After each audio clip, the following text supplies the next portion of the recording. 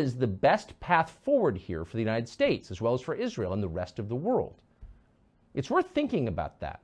The stakes are higher than many Americans understand. It's easy to imagine several other nations getting pulled into the conflict between Israel and Hamas.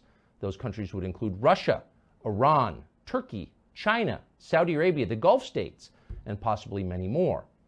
Some of those countries might take our side, aligned with Israel, but most of them would not, and that would be a problem.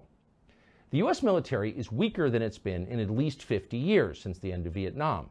Exhausted by two pointless conflicts in Iraq and Afghanistan, internally divided by identity politics, mismanaged by buffoonish hacks at the Pentagon, our services are in obvious disarray. Check the enlistment numbers. Nobody wants to join.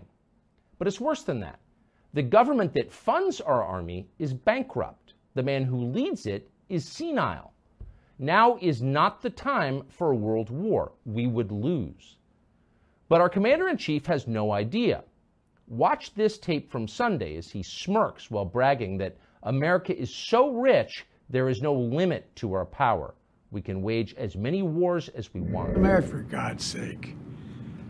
The most powerful nation in the history, not in the world, in the history of the world. The history of the world. We can take care of both of these and still maintain our overall international defense.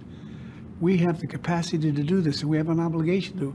We are the essential nation, as to paraphrase the former Secretary of State. And if we don't, who does? Full nation in the history of the world. You can imagine the Roman Senate issuing a statement just like that on the morning the Visigoths sacked their city.